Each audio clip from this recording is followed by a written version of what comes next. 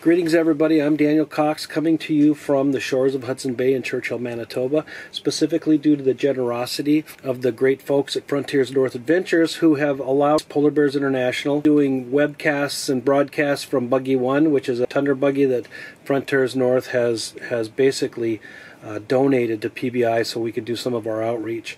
And today I experienced kind of a unique situation with a red fox that we found, and it's part of the changes that I'm seeing here in the Arctic. Over the last 10 years we've seen numerous red fox, and it's interesting to see this change where we're seeing more of these red fox. And what happened today was a red fox that apparently had killed a Arctic fox.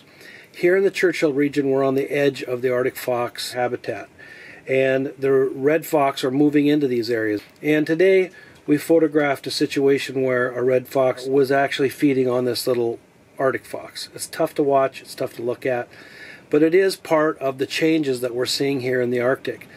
The Arctic fox that was killed, his habitat is now in an area, basically the subarctic. It's not really truly the Arctic here in Churchill. We're on the edge of his habitat.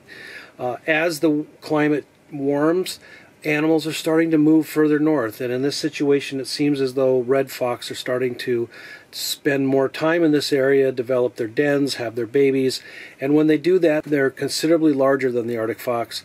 They will take the Arctic fox out, and that's kind of what we saw today. When a red fox goes after an Arctic fox, the little Arctic fox is always going to lose. Tough to look at, but it is part of the story that's going on here in the Arctic. It's one of the things that I wanted to share with you from the Arctic Documentary Project that we're doing up here in Churchill.